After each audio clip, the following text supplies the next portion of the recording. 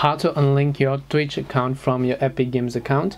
Hi everybody, welcome back to the channel. In today's guide video, I'll simply guide you through the steps on how you can unlink your Twitch account from your Epic Games account, so you want to make sure to watch this video till the end.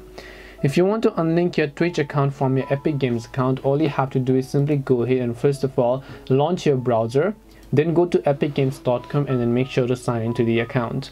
Then what you want to do is you want to make sure to click the profile name from the top right hand side, and then you want to go to this option over here called account over here.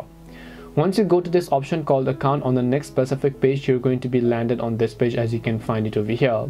And when you're on this page, on the left hand side you'll be able to see different type of menus where you just need to scroll and then look for this option called apps and accounts as you can find here, and then make sure to click on it.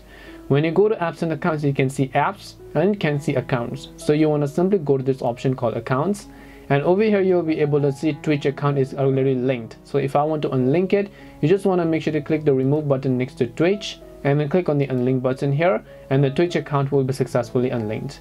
This way you can unlink your Twitch account from Epic Games. Hope this video was very helpful, and if it did help you, make sure to leave a like and subscribe to our channel. If you have got any questions, feel free to leave them down. Thank you very much for watching till the end of this tutorial, and see you soon in the next video.